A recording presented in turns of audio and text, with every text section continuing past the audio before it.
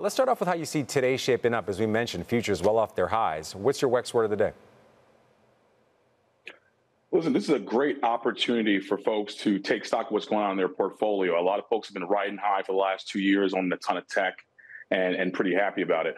What I'd say is this is a great opportunity to rebalance your portfolios. If you have investments that are up 100, 200%, and you didn't know if you should sell it or if you should hold it, this should wake you up and that you know that you should take some of your winners off the table. I'm not saying all of them, but look at it and looking to diversify among other things besides high-flying tech. And there are a number of different sectors that have opportunity. All right, so you're looking beyond high-flying tech, but I do have to talk to you about high-flying tech. Taking a look at tech over the last couple of weeks, it's moved into correction territory from a high back on July the 10th.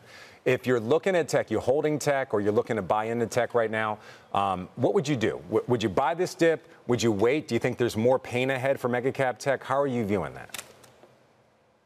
Listen, I think that given the run-up over the last 2 years, you really have to take stock in that a lot of these companies have valuations that are far exceeding what their forecasts are for next year.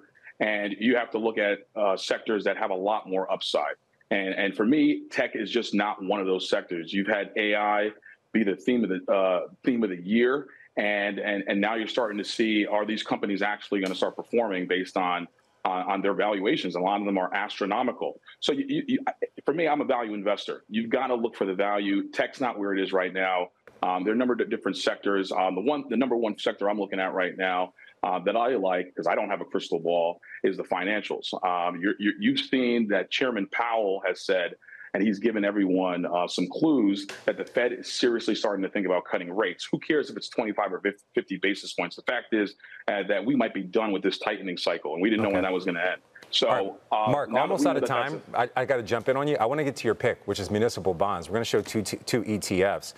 Never quite sure how to look at municipal bond ETFs, but give us a sense very quickly. Why are municipal bonds a good place to put money right now?